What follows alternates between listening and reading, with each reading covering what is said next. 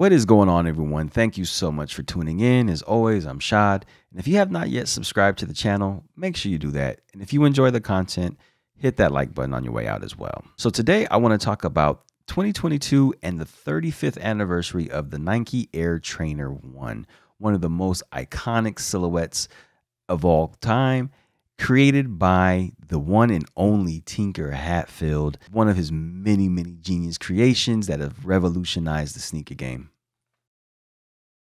So with the anniversary year, we're seeing a lot of releases in the retro colorways, also in new concepts. We have here the Air Trainer 1 SP in the Honeydew. And then behind me, we have a throwback, the 2015 Fragment collaboration with Nike Lab, which is one of my favorite sneakers. The insane quality of that shoe. It was a shoe that I actually recently purchased, and I wanted them way back then. And so price was still good.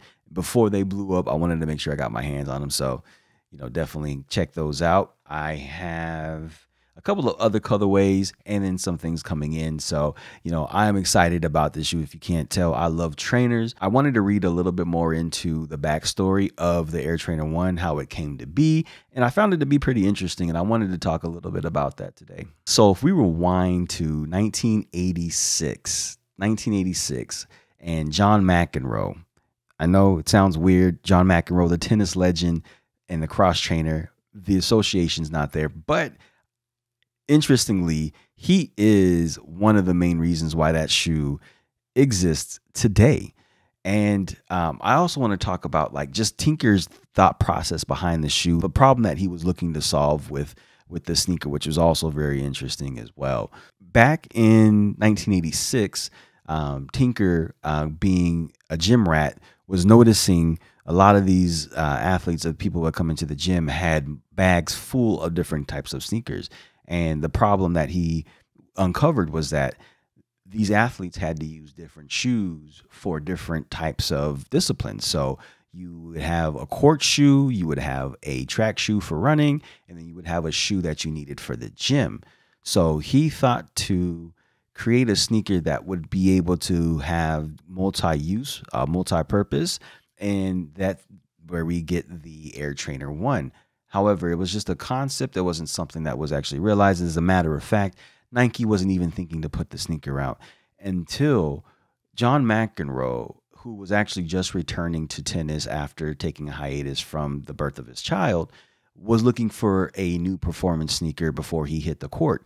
And as a box of prototypes came to his doorstep, there is the Air Trainer 1 that was included. Nike didn't mean to actually include that shoe, but it was there. And it was the shoe that he actually fell in love with, that he started playing in.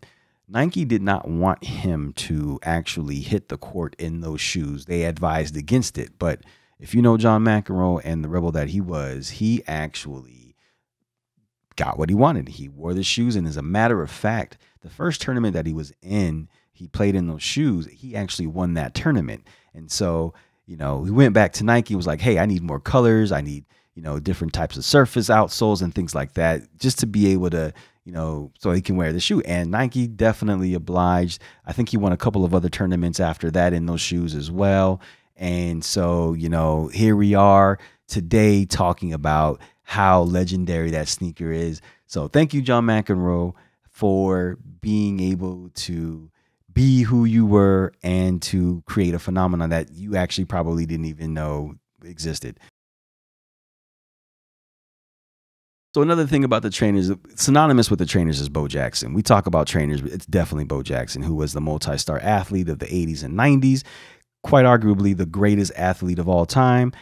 I will say that he is the greatest athlete of all time. You can fight me for that, whatever.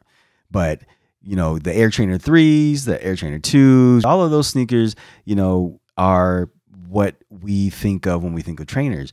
And then you have, some of the modern ones like the Deion Sanders and, different turf trainers and things like that kind of spawned from that original Air Trainer 1 idea. And so, thank you, Tinker Hatfield, for having the foresight and just the genius mind to be able to create such, great footwear. And I think that's what I enjoy about sneakers in general, is like they weren't just sneakers that were for style. they were serving a purpose. And to understand that is to love the shoe even more. But today's sneakers is definitely more so about fashion and what's cool, or things like that. But again, I think the best part about being in the sneaker game is just to see that come to life, and to understand and hear, and to actually hear some of these creators and some of the athletes and people who wore them back in the day, what it meant to them, and what those processes look like as well. And so I'm so glad that this year there is a lot of them coming out.